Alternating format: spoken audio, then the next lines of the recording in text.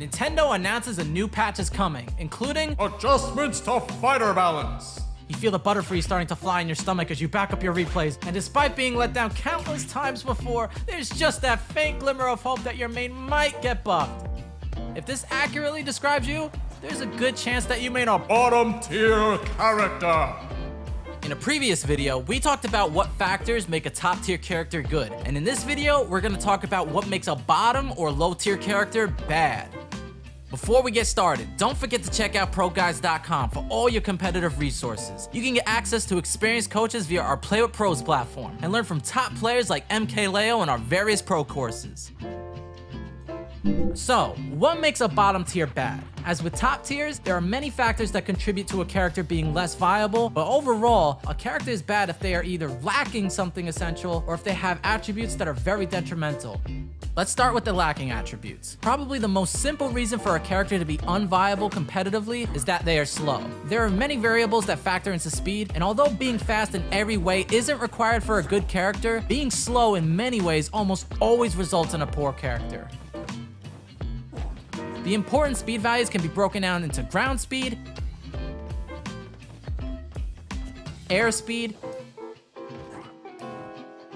and frame data. Having a poor ground speed means a character won't be able to chase down opponents who retreat, they won't be able to retreat as effectively themselves, and their approaches will be much more reactable. Having a poor airspeed carries the same detriments, but also limits a character's horizontal combo potential, makes them much easier to trap when they're landing, and weakens their recovery significantly. Airspeed is actually a huge factor in recovery. Characters like Simon and Richter don't have terrible range on their recovery moves, but their slow airspeed makes it so hard to get in range in the first place. Frame data might be the most important speed value in determining a character's viability. Frame data refers to the speed at which the character's attacks come out. With slow frame data, a character is much easier to react to, loses opportunities to whiff punish with fast attacks, and will struggle very much to escape disadvantage and avoid being rushed down. As mentioned earlier, a character can lack one of these speed values and still be good if they compensate appropriately. For example, Wolf is very slow on the ground, but has amazing airspeed and solid frame data, while Fox is very slow in the air, but also has great frame data as well as fast ground speed. So if a character has fast ground speed, airspeed, and frame data, they must be a great character, right? No! Well, you'd be wrong. Although Sheik is no low tier, she falls quite short of top tier despite being fast in every way possible. This is due to her low damage output and lacking KO power. It's very important for a character to be able to tack on damage quickly. Whether it be through combos or stray hits, so many characters in Ultimate can do this effectively. So any character that struggles to deal damage is very likely to find themselves at kill percent before their opponent. Dealing less damage also means you'll be less likely to hit your opponent off stage, giving you fewer opportunities to edge guard. KO power is also very important, although it's perhaps the most common thing for a bad character to actually be good at. Like with dealing damage, the more time you take to KO your opponent, the more time they're gonna have to KO you. This becomes even more significant if your character is very light in weight. Characters like Jigglypuff and Kirby will lose stocks very early and don't have the strengths to compensate like Pichu does. Racking up damage and taking stocks is often achieved through combos, and this is another thing that many weaker characters tend to lack. Lower tier characters often either have very few combos altogether, combos that are very specific and situational,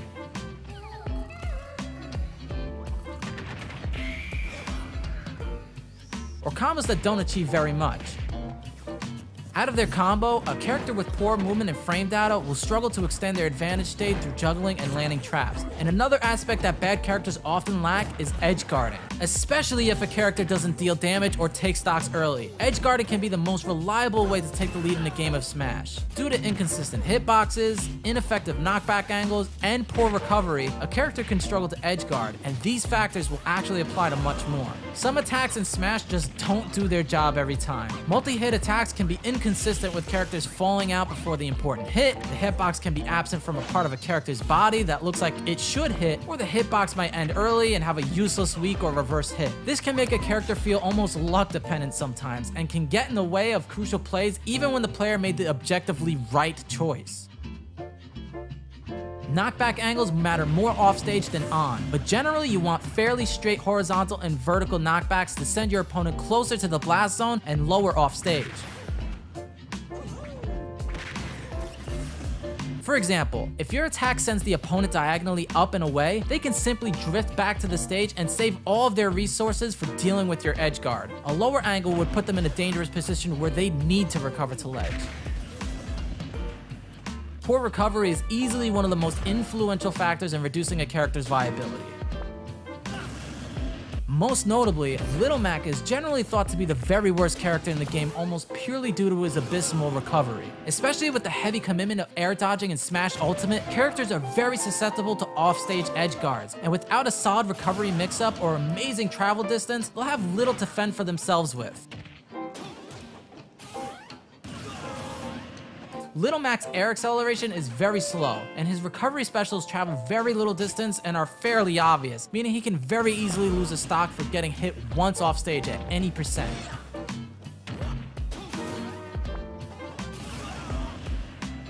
Although Mac is the extreme example, many bottom and low tier characters struggle with this. Even Kirby, with his multiple jumps and far traveling up B, can struggle to avoid edge guards because he's slow in the air and has to recover vertically with his up B, which doesn't defend him from above or behind. Characters like King K. Rool are also very weak off stage. K. Rool's recovery actually has a very reliable hitbox above him, but he's very slow in the air, vulnerable from the sides, and also has a giant hurt box.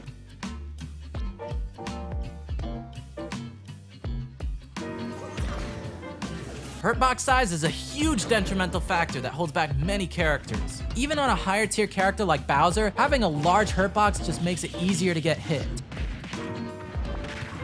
Taking up so much space is particularly detrimental and disadvantaged, making it a grueling task for those beefy boy characters to land, escape combos, and return to the stage.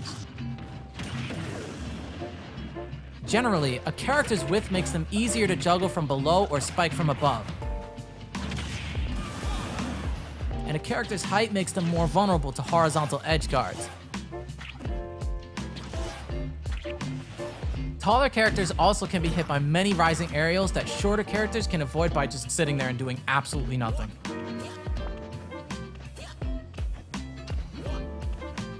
Some characters have more specific detrimental factors. Ice climbers have many incredible strengths, but they can struggle immensely when separated, and especially when Nana has been KO'd. Also, relying on the inconsistent and sometimes downright nonsensical AI controlling Nana is significant as well. Lucario isn't a particularly bad character, but he also has a notable detriment in his early percent gameplay. Without the aura buffs Lucario gains when he's at a high percent, he deals little damage and knockback and has less range. Because of this, Lucario can struggle against characters who take stocks at lower percent, not giving him a chance to build up much aura.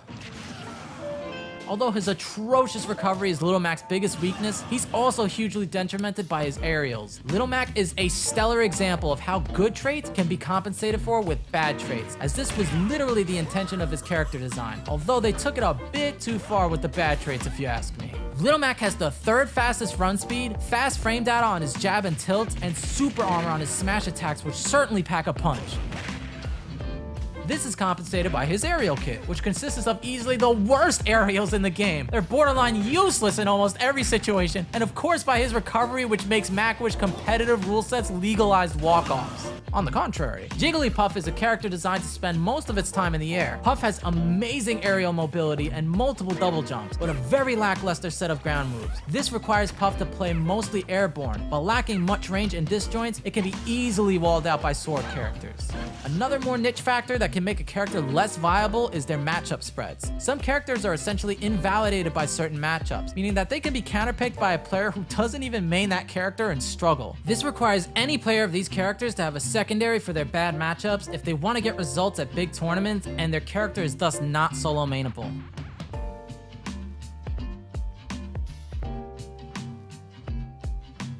What do you think makes a character less viable in competitive Smash? Let us know in the comments below, and make sure to subscribe to ProGuides. Turn on notifications, and we'll catch you in another video.